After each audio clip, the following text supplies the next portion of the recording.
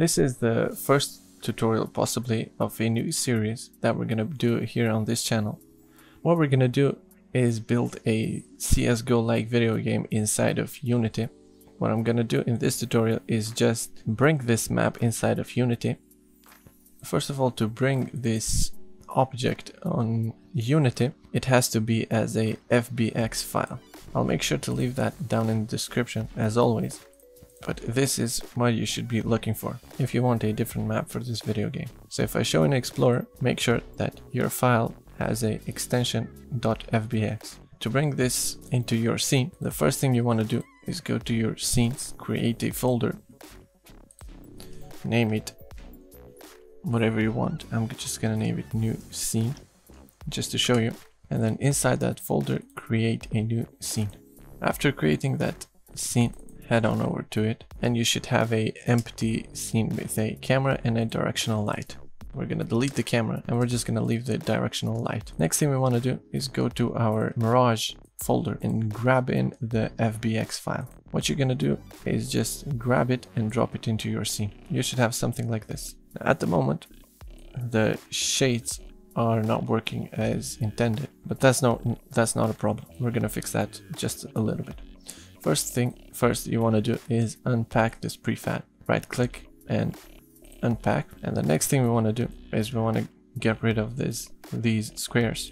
Once you've done that, what you want to do is go to your window, rendering and lightning settings. In here, all we have to do is press this generate lightning. You don't have to press anything in here, just generate lightning. And now we have our shadows working perfectly fine. Now, if you're having an issue in here that this wall is not casting shadows, all you have to do to fix that is go to your lightning at where you cast shadows. Make sure that two-sided is checked. And now it's gonna cast shadows from both sides. To fix these little lights, there is another object in here. We're gonna do the same thing, and then to fix these little ones, we actually have to go to our directional light and decrease the BS. So if you decrease that to 0, it's gonna get rid of it completely. So that's how you fix that. Next thing is to add collision to these objects. So there's obviously the way that going one by one and adding colliders, but what we're gonna do is select every object in this scene, making sure to deselect the directional light, making sure to unfold every folder you have. While having everything selected, go to your add components and add a mesh collider. Okay, now everything should have a collider attached to it. And now if we try to play the game and test if these collisions are working, make sure you have the standard assets, which is free in the Unity store. Go to the standard assets, and in the first person camera controller, just drag and drop the FPS controller. Make sure that your controller has a collider to it. In this case, we have a capsule collider. So in my case, I'm just gonna make it a little bit more smaller. All I'm gonna do is hit play.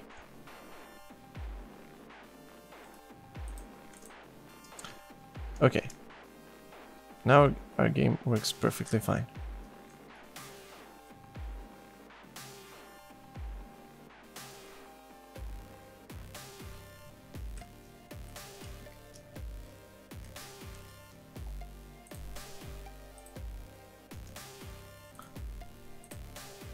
And now let's get to the interesting part of this tutorial, the occlusion calling. Now, as I've explained in my other tutorials, for the occlusion calling to take effect, the object has to be static. Now, similar to the mesh collider method that I did earlier, we're gonna do that the same. We're just gonna check static and click yes, change the children to. Now, every element should be a static. The very next thing we want to do is go to the window, rendering and occlusion calling, and then all you have to do is in here is click bake.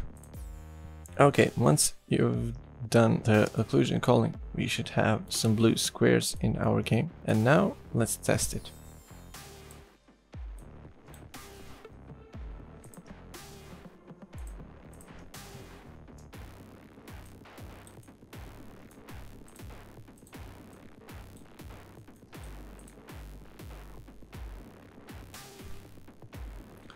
Okay, now we can see the culling taking place.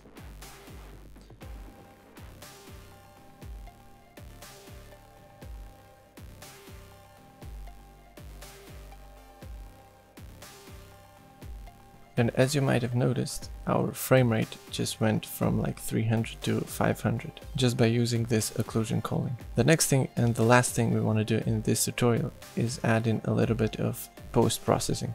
To add in post-processing, you have to go in Window and Package Manager. And in your advanced, make sure you have Show Preview Packages checked. If you scroll down, you should find a post-processing window. And here in my case, I have already installed it, but you should see like a button in here that says install. And then in the main camera, in your inspector, you're gonna need two components in here. One is gonna be the post-processing layer, and the other one is going to be post-processing volume. In order for this to work, you will need a layer. Now this layer has to be defined as a new layer. I'm just gonna call it post-processing. And now we have a post-processing layer. And the next thing we want to add is a profile. If you don't have any profile, you have to click New and just create a brand new profile. In that profile, we can add in obviously effects. After creating a new profile, we're gonna go to Add Effects, Unity, and Ambient Occlusion. We're gonna enable and increase the intensity a little bit. Next, I'm gonna add in some bloom. And the last thing I want to do into this scene is make the sun a little bit more orange color. And there we have it. We have a fully playable CSGO map inside of Unity.